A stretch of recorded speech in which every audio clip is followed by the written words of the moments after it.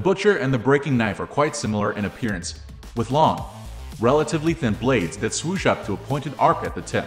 The difference is that the former is a bit more rigid, used to break down large pieces of soft meat into small ones, while the latter is more bendable so it can cut through tougher skin and even cartilage and small bones.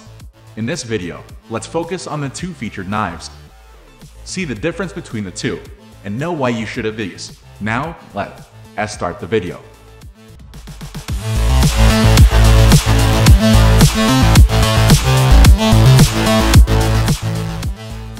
What is a butcher knife? The butcher knife is popular in the meat processing business. It is often mistaken as a cleaver because of its function, but it is a much lighter and thinner blade. This allows the user to make perfect cuts, unlike the cleaver that chops with larger chunks. Obviously, a real cleaver is heavy with a taller rectangular blade shape. Compared to other knives, this has a blade made from thick and hard steel.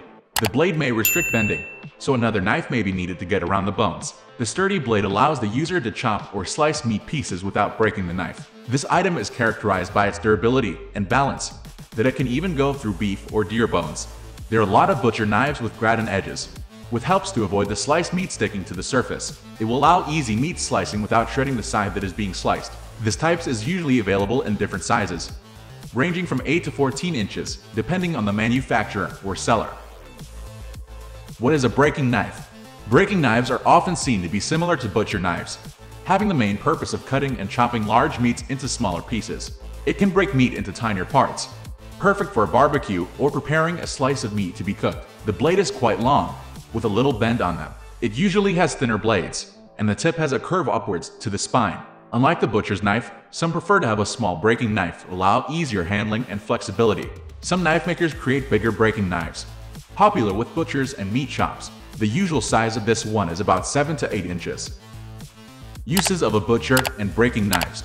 As the name suggests, a butcher knife is commonly used by butchers that will help them in butchering or breaking down animal carcasses. The bigger the blade, the better it is in splitting and cutting meat. With its thick blade, it is usually used for cutting through the bone. It helps to break down meat into more manageable portions. For non-meat purposes, a butcher's knife with taller blades is used by some to cut pizza, considering the longer lengths that are perfect for reaching one edge of the pizza to another.